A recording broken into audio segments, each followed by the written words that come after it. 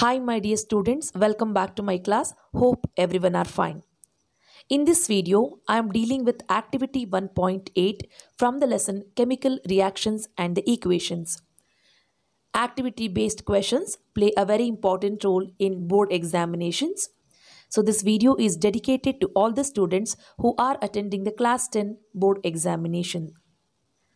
When we look at activity 1.8, firstly, we need to take a china dish and also we need to take 2 grams of silver chloride in this china dish, dear students. Before involving the silver chloride into the reaction, let us firstly check the color of silver chloride. Silver chloride is silver white in color. So now, when we keep the silver chloride under the sunlight, silver chloride undergo decomposition reaction. Why it is decomposition you need to understand, because here there is only one reactant. When a single reactant undergo decomposition to form 2 or more products, it is said to be an example for decomposition reaction.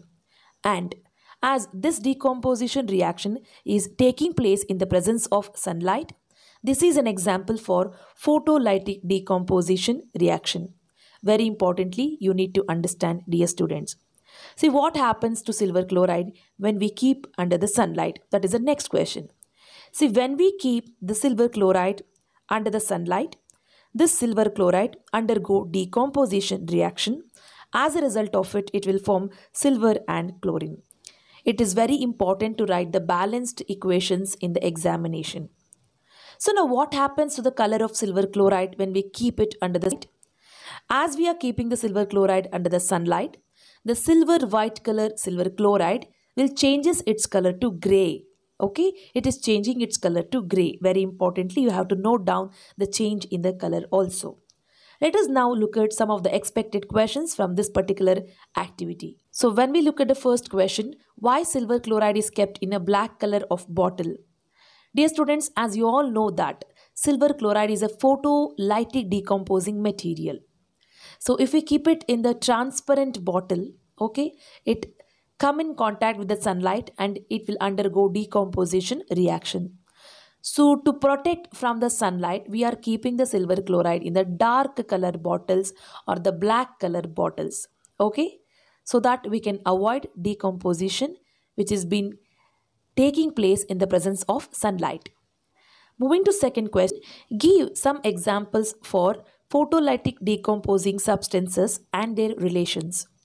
See, as we all have understood about silver chloride just now, the other example which is given in your textbook is silver bromine. See, this silver bromine, when it is kept under the sunlight, it will decompose to form silver and also the bromine. Okay, see, both silver chloride and silver bromide, they both undergo decomposition reaction in the presence of sunlight. Moving to next one, which reaction is used for black and white photography? You can equation silver bromine kept under the sunlight to form silver and bromine.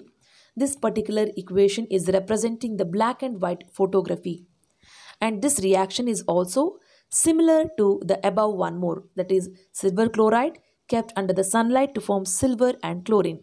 Both these reactions are the examples for black and white photography. In the examination, you can write either one of the equation, dear students. So these are some of the expected questions from the activity 1.8. I hope you found this video useful. If you find this video useful, don't forget to like, share and subscribe to my channel. Let us meet in activity 1.9.